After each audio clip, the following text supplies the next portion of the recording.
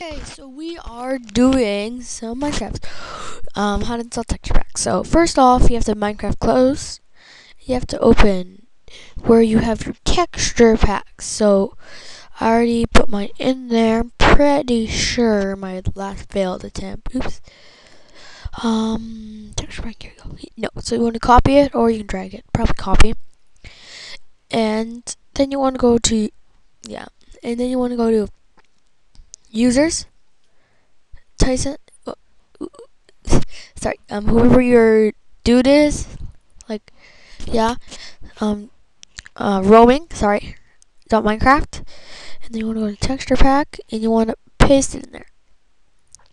I already have it, so I'm just gonna go with that. Then once you have that, I'm just gonna delete it here. Yes, once you have that, you want to go open Minecraft. You want to log in. It only works if I full size it. You want to log in, and then I'll say, then you want to go to mods and texture packs. And there you go. So let's say I don't like the default version and I want the very painfully pictured zip. I click done and watch this. So I'm gonna choose World 3. And oh yay, Fraps is working perfectly. I was loving two recording things work at once. High five.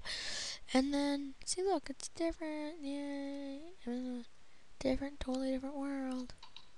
Cause well, you probably can't see this. I am in a totally different world. Like, yeah. See, look, and I'll prove it. So this is my very painterly Christmas. Watch this. Then I go save and go to title. Just wait. It just takes a while to save chunks. It's in texture pack. So I gotta did that one. So let's go to this one. January.zip. Single player, third world. It's totally different. Whoa! Yeah, these are invisible because new items can't be supported in this one. Still not done. Whoa! So yeah, that's basically it, guys. Yes, all my new worlds are new. That's how to install texture packs without deleting everything. And yes, there is a glitch with this. So if you like glitching, maybe you can ask nicely. Maybe I'll help you out. Okay, guys, and that's it for today. I will see you tomorrow.